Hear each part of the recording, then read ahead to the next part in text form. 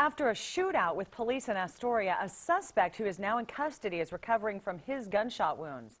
KOIN Local 6 reporter Casey Montoya is here now with the new developments in this case. And Casey, do we know who this man is yet? We don't, Kelly. Investigators say the suspect has given them more than one name, so they're still trying to confirm his identity. They do tell me he's a white man in his 40s, and he's from Southwest Washington.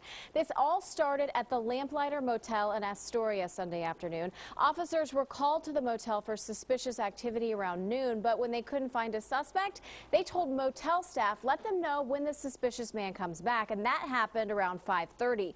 3 officers confronted the suspect, who cracked open his motel door and fired at officers.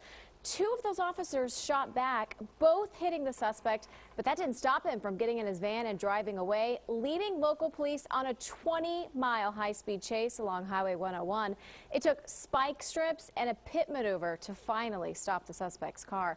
2 officers were treated and released for minor injuries. The suspect is still being treated for his injuries at a hospital in Portland, and again, we are still working to get his name. Reporting for you, Casey Montoya, KOIN Local 6.